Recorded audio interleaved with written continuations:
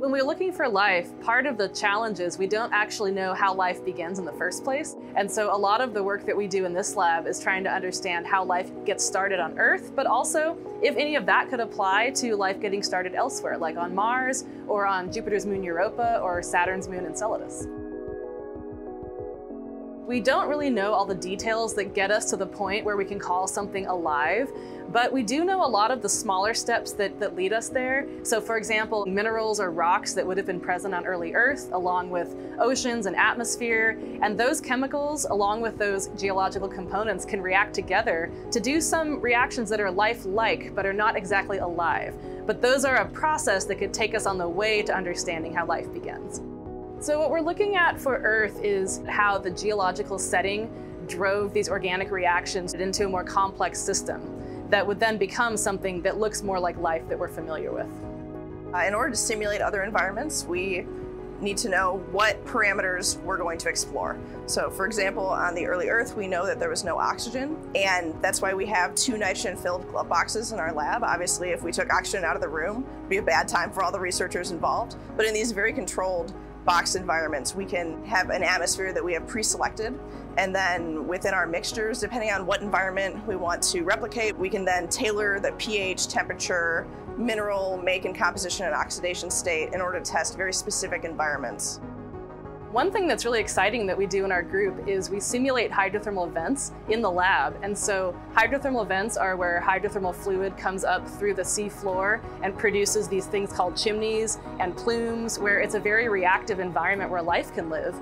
But they're very hard to access on the Earth, they're very deep, and also you cannot access ones that have non-Earth-like conditions. We simulate hydrothermal vents in the lab by injecting a hydrothermal fluid into an ocean, and we control the atmosphere, the ocean, and the composition of these fluids. So we can grow our own chimneys and we can generate our own minerals, thus giving us an analog, a physical analog sample of what we would have had on, say, the early Earth, early Mars, or even the ocean worlds.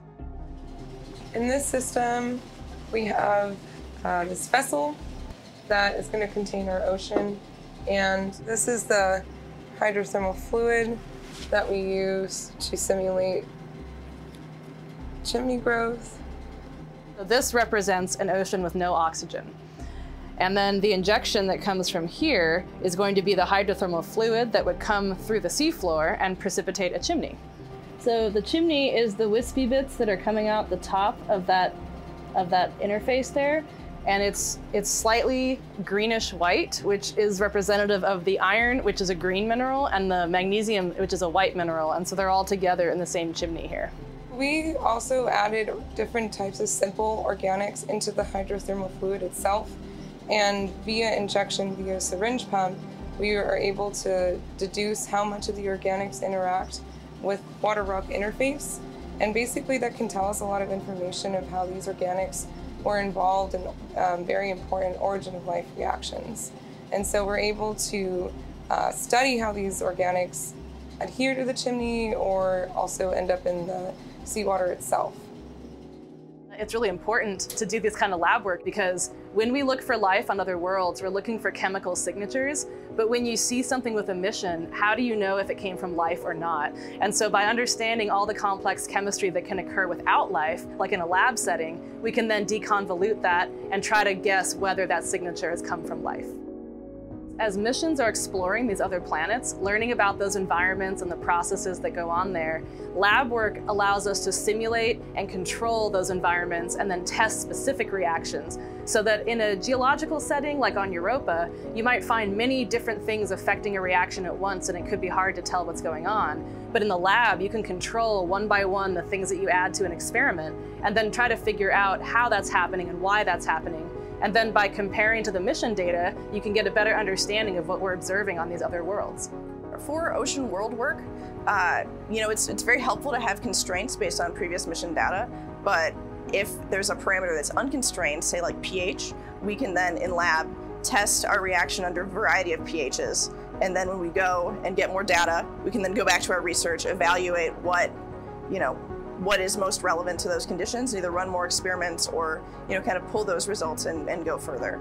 It can actually be iterative as well because In lab, you get to control the setting, so you can see what might occur on a planet, and then on a mission, you see a signature on a planet, but you don't necessarily know where it came from.